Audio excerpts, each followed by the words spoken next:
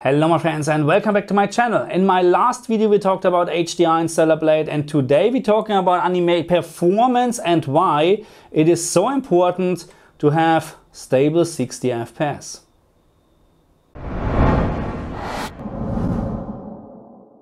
Stellar Blade has actually 3 different performance options, and we're going to talk about all of them, yes, including the 30 FPS mode, because it is so important to tell you and to show you why in a game like that you just need to have 60 FPS because of animations. But before I show you now more of the great animations, let's take a closer look on the graphics mode and the options what we have. We have prioritized performance, we have balanced, and we have prioritized resolution. So now is the question, of course, what is the difference? And I prepared a little bit of a comparison, and I think after that you will understand why it is so important to have 60 FPS.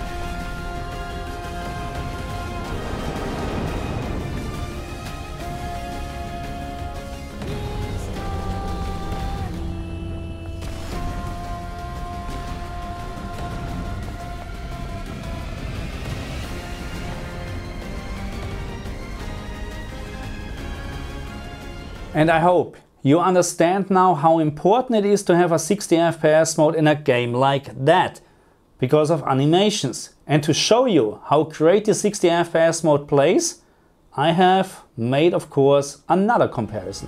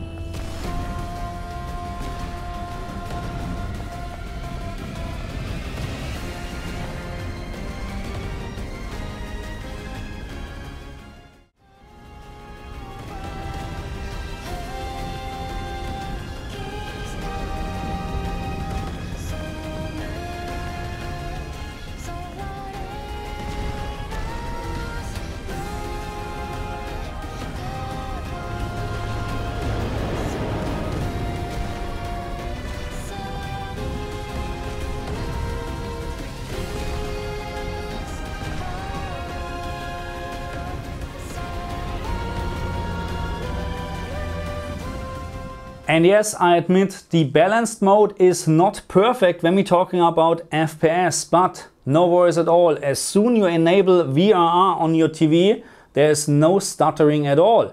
This is just an absolute perfect experience. I really like the balanced mode the most, and I would recommend to use it. Okay, my friends, so that's it for this video, and yeah, there's not much more to say about this great game. I mean, it's not perfect. It's not a perfect game because we have some issues with HDR, no control about the maximum peak brightness and specular highlights, and the overall picture quality in all 3 different performance or graphic modes. It's not on a great level in my opinion, because it's not a sharp picture, okay? So the balanced mode in my opinion is the way to play this game with VRR enabled on your PlayStation, because then there is literally no issue at all and the frame drops are not they're not very big, okay? So it's easily playable and perfectly playable in the balanced mode, and that's actually the best picture what you get. So even the resolution mode, I mean, yes, resolution mode, slightly higher resolution, but still this very ugly film grain,